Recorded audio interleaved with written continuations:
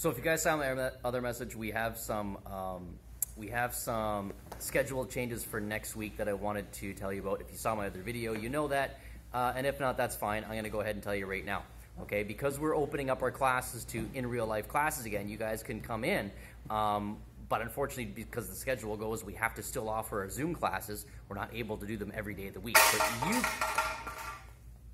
you guys, level 1 in basic, you guys actually got, have the best options. Because you guys can still do your Zoom classes Monday through Friday at 4 o'clock for basic orientation students or for level 1.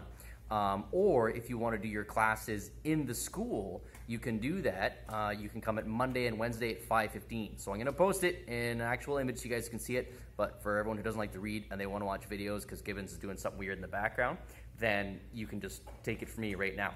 Monday, Tuesday, Wednesday, Thursday at 4 o'clock. All your Zoom classes are still in place, but you guys have the option to come into the school on Monday and Wednesday at 5:15.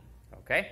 Anyway, if you have any questions, comment below, and we look forward to seeing you. That starts on Monday, all right? So hopefully, if you see you there. If not, if you guys aren't comfortable coming into the school, then please feel free to keep doing your Zoom classes. Also, keep in mind, please, for parents and observers, that masks are required if you're not participating in the class. They're optional if you're participating in the class. When you're doing physical activity, they're optional.